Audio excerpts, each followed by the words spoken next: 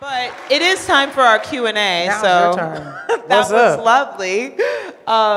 Yeah, there are two people who are going to be going around the audience with mics. Yeah, the lights are a little bright, so I may be squinting. Yeah, what we'd like to do is start with Scripps students. The first few questions we'd love to come from Scripps students. I ask, please, that it is a question, not a comment. All right. Come on, y'all. Get them in here. Yeah. Let's Okay, do it. right Let's here get in it. front. Right here in front. Hi, I'm Chugo. What's up?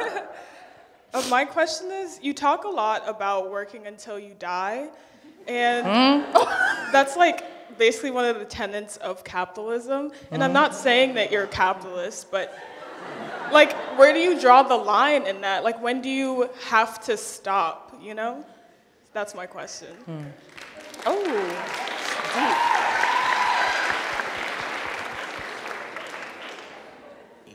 deep. You know, it's interesting because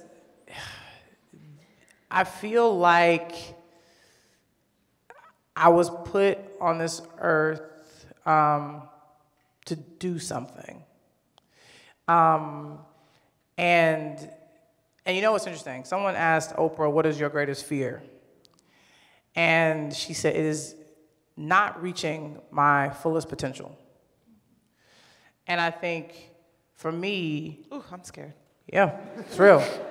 I think for me, I want to get out every story, every character, every moment of truth, every piece of honesty that's in my soul out before I go. So, and it's interesting because there's another like really, really random like reference, but this goes back to me like seeing everything. So you know the movie Troy? Brad Pitt, right? Whitest movie ever. So, whatever, it's all good. So, at the very beginning of the movie, and I don't know why this stuck with me, like, and I saw this movie by myself in the movie theater in Chicago, because that's who I was. But there's a little boy that goes to get Achilles, played by Brad Pitt, to go fight somebody in the town because the king wants him to do it. And this person, this big, ugly, big dude, and the little boy says to Brad Pitt, he's like, you gotta go fight him. That's what the king wants to happen. And he's like, okay. And he's like, I would be so scared to fight this dude because he's so big and so scary and so tough. And Brad Pitt says, and that's why no one will remember your name. So for me, I'm gonna go fight every day.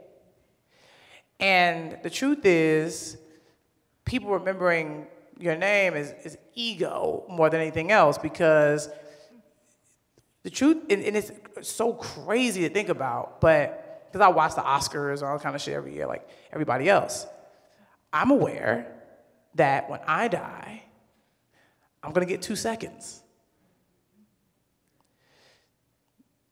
Other people may not. When my sister goes, she's not gonna get that. Her life is just as valid as mine. And the lovely thing about the Joan Crawford and Betty Davis story, like if people saw that, the Ryan Murphy thing, there's a really eloquent moment when Betty Davis sees Joan Crawford, and she goes, that's it? That's all it is? That's what we're doing this for? And so I try to remember why I'm doing it.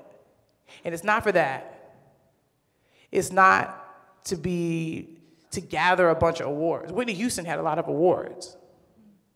I remember thinking, when she passed, I said, what happens to her awards? Right. For some reason, I asked my mother, I said, what happens to all those awards in that basement? And I was like, who knows?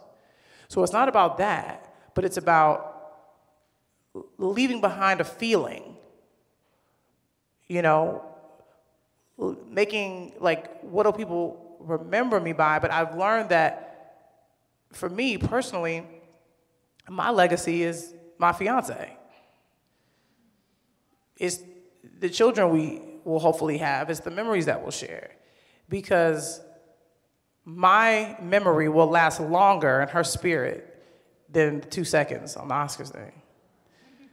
So, yes, my mission is to be one of the best that ever fucking did it, because that's who the fuck I'm trying to be. I don't want to go to the NBA if I'm not going to be Jordan.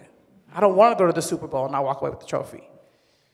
You know what I'm saying? It's like, if it's the thing of like, I think for most brown fucking kids, if you drop us in the fucking forest, we're going to come out with a full belly and a fur coat.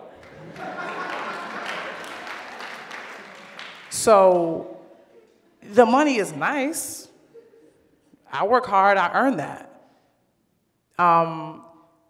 There's a level of freedom that I have because of that. A freedom that I worship and I cherish every day because my ancestors did not have that. So, yeah, I'm gonna get this money. I'm gonna live gloriously and think abundantly, but I'm also gonna make sure that money is serving others rather than just my selfish needs per se. But I do want to be the beginning. I know where this starts. This is the beginning of wealth for those that will come after me. It started here.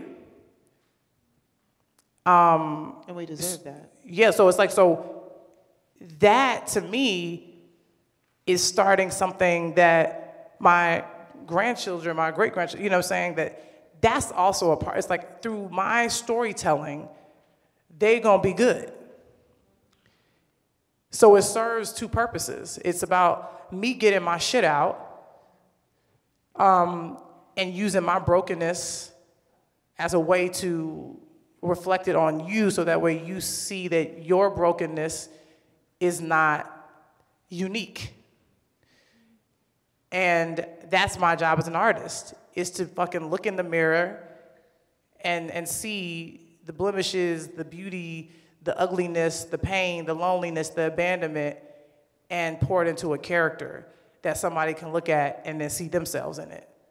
I just want to be a reflection. And I do it for us. Like, no shade to the lovely Caucasian people and all that, but it's like, somebody got to tell our story. So that way, you know, they don't forget who we are and who we were and who we're supposed to be, because they've been telling our story for a long time.